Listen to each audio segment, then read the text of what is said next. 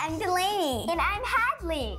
And we're from Twice as Good, a cooking show for kids. Did you know that cooking can actually teach you a lot about science? Check out this kitchen science.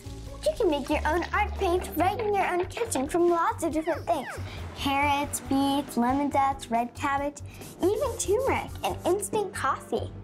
Here's all you have to do. Here we have some fresh spinach and blackberries. We'll just pour a little hot water over them. Here we have some that have been soaking already. We're gonna mash them up with a pastry cutter. Let's pour this in our strainer, Hadley. Now we're going to mix this with 6 teaspoons of powdered sugar. Then we're gonna whisk it up. This is going to end up as purple and green paint. Let's paint something now. I'm gonna paint a tree. I'll probably paint a heart. That's a great idea. For more fun examples of kitchen science, visit us at twiceasgoodshow.com.